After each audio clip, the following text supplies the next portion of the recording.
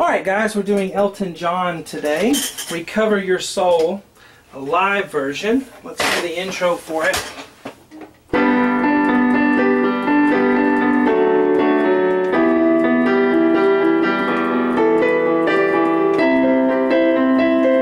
And so forth. Hello, I'm Shawn and welcome to my easy piano lessons. I always put the free part 1 on YouTube. And the rest of the lessons for this song, as well as thousands and thousands of other lessons that I've done over the past 8 years, are on my website, webpianoteacher.com. Works on all mobile devices, and I have something on there for everyone, whether you're a complete beginner, intermediate, advanced, whether you like ragtime, classical, jazz, blues, rock and roll, you name it, I have it on there.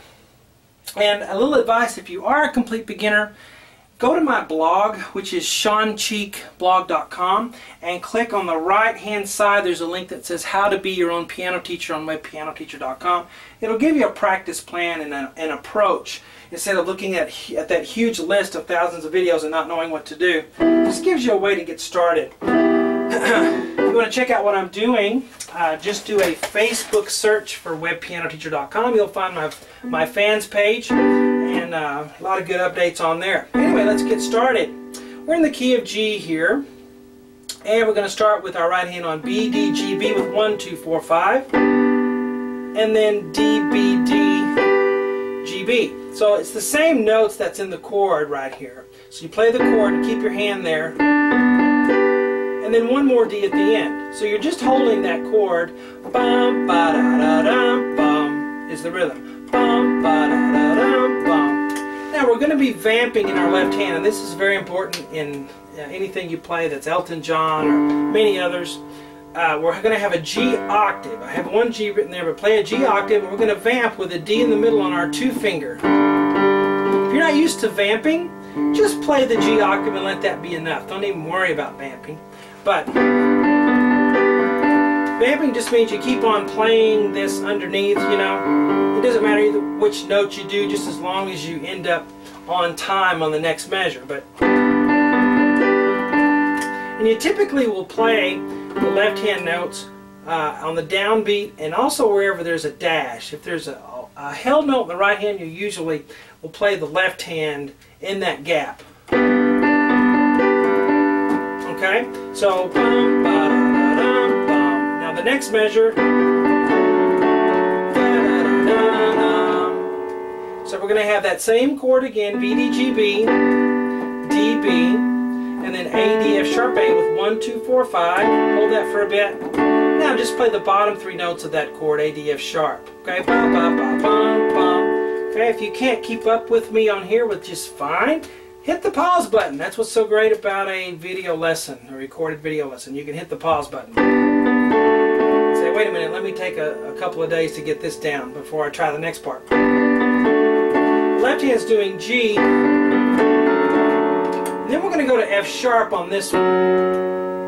Okay, so G, D, G for left hand there. On this one we'll just do the F sharp. Don't worry about a note in the middle, just the F sharp octave. And we have bum, bum, bum, bum, bum. Let's do it again for this measure. Okay, let's time together. This one and this one. Ready and go. Notice how I hit this chord first, and the left hand F sharp. That's because this is syncopated, and it jumps the gun a little bit on the beat. Okay, again from here I'll go super slow. Ready and go.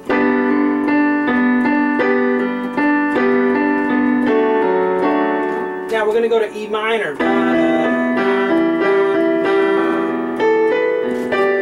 So that's going to be B, E, G on the right hand. I'm going to use 1, 3, 5. Then I'm going to play the E again and then the B, ba, ba, ba. And then I'm going to play a G octave 3 times. Those of you who are able, let's put an E in between. Okay, so we have, so G, then put an E there, G, put an E there. So you'll have, okay, you really only need to put it in those 2 places. The E. Alright, left hand's on E, B, E. Vamping on that, so we have a ba, ba, ba, ba, ba, ba, ba, ba. the left hand there is going to stay on E, B, E for the E minor.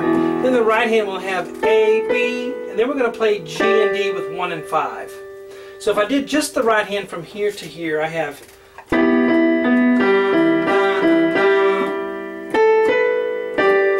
I put the left hand with it very simply first, just the block chords. Now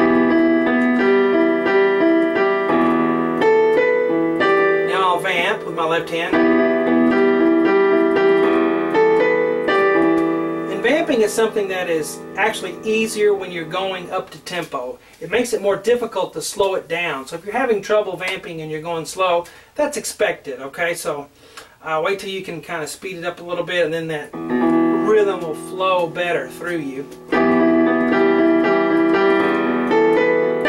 Now let's try this whole little part. This is not the whole intro. There's more intro to go, but I'm giving you this part right here for free. So let's go right here. Ready, go.